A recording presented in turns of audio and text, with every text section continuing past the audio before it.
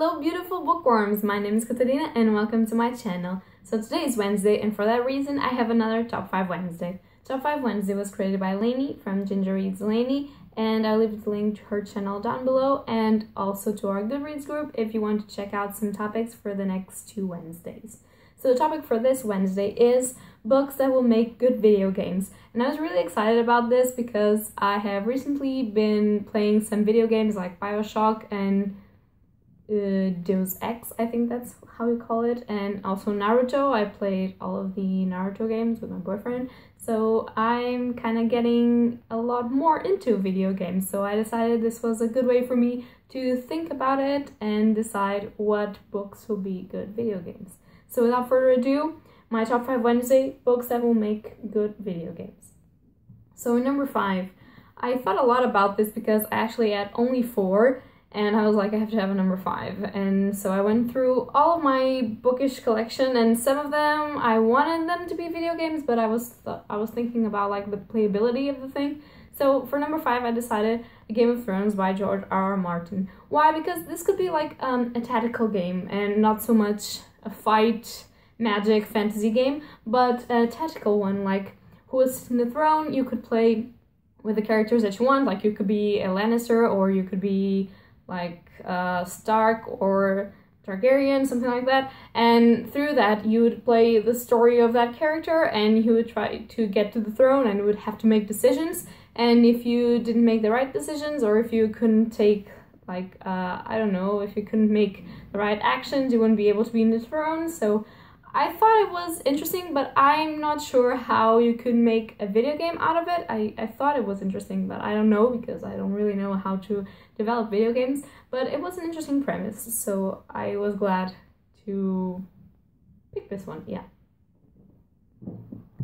Number 4, I thought of Wayward, and I already talked about Wayward here in my channel, so I'll try to remember and leave the link down below to the video where I talk about it.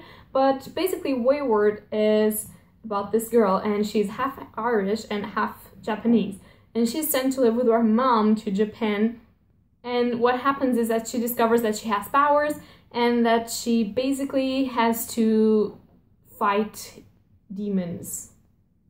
Yeah, that's pretty much it. So it could be one of those games like those, you know, those Japanese games that you just have to, like, you have a whole plot and you have like a lot of cutscenes and stuff like that, but you have to fight and punch some enemies and do some freakish things. I think it will be very good to adapt Wayward to a game. I would like to play that game, and I think a lot of people like to play that game because those type of games, I feel like they're played a lot. Like, I don't know, but I would really like to see this as a game. Yeah. Number 3 is Hellsing by Kota Irano. And why Hellsing? Because this is the ultimate fight game. Fight game in a sense that you're in the middle of a war and you're supposed to be connected with the Van Helsing organization. So you just have to kick some ass and you can fire some guns. Yeah, I don't know, you can use other methods of killing people, and you have to kill zombies and other undead or freakish things of nature that threaten the queen and the country. So you would have missions.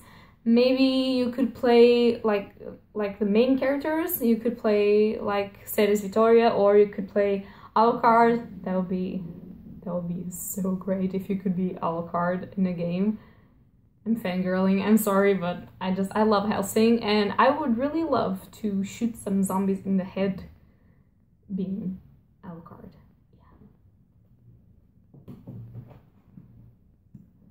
Number 2 is the Mistborn trilogy by Brandon Sanderson. I think this will be an amazing game. Why? Because first, magic powers, and second, because the action scenes in this book, they're so great. They're freaking amazing. They're like described as a movie, like an action-packed movie. So I think it will be awesome if they could translate that into a video game, because it will be so awesome to be as kick-ass as these characters and use their magic and use their abilities to fight.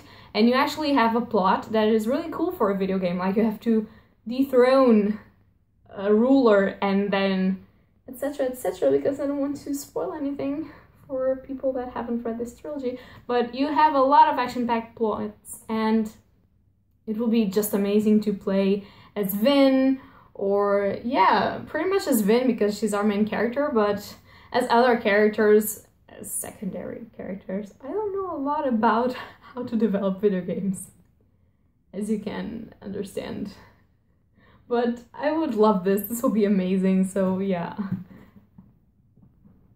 And my number one would be Fairy Tail. And why, like I said, I played all of the Naruto video games with my boyfriend, and I was thinking, why not Fairy Tail? Because Fairy Tail is freaking awesome.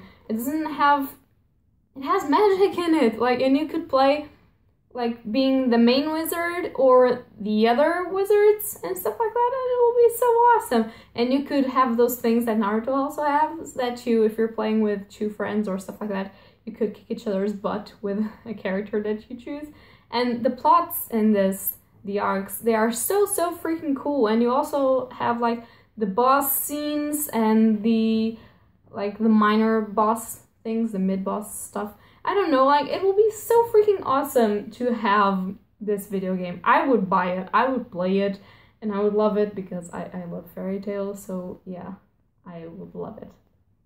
So this is all for my top 5 books that will make good video games. I don't know if I explained myself correctly as how I want them to be video games and how would this work, but if you are with doubts or if you want to explore a little bit more of the books that I said will make good video games, please tell me in the comments down below. And if you know some books that will make good video games, you are also free to tell me in the comments down below. So thank you so much for watching, and I hope you like this. If you like it, please leave a like or subscribe.